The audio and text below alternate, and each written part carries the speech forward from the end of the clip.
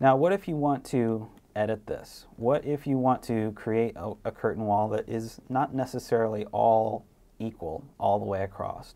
Or maybe you need to put a door into this curtain wall, or put a different type of glass in one panel versus another. Well, how you do that? I don't recommend using one of these preset curtain wall tools. What I do recommend is I will delete this first, and we'll start with a different type of wall.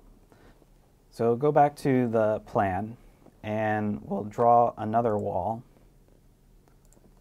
And this time we're going to use the curtain wall 1.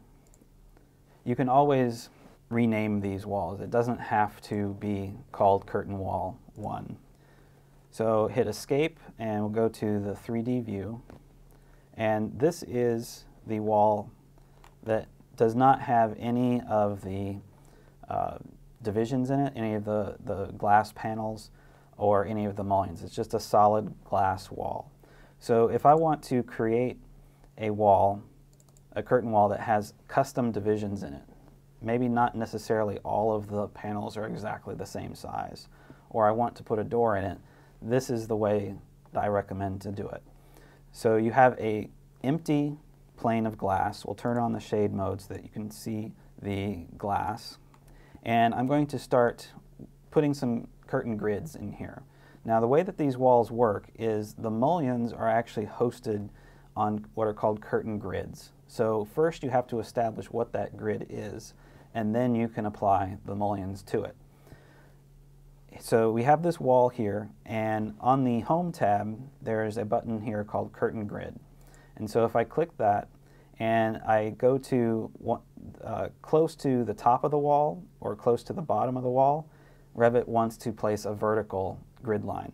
If I go to close to the one side or the other, it creates a horizontal grid line.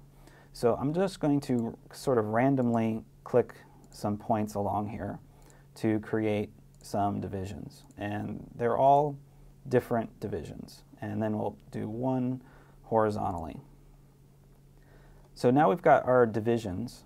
And if I change the length of this wall, just to see what happens. So it says that it's deleting elements. What it's actually deleting, if you can see here in the elevation, it's highlighting those two grid lines.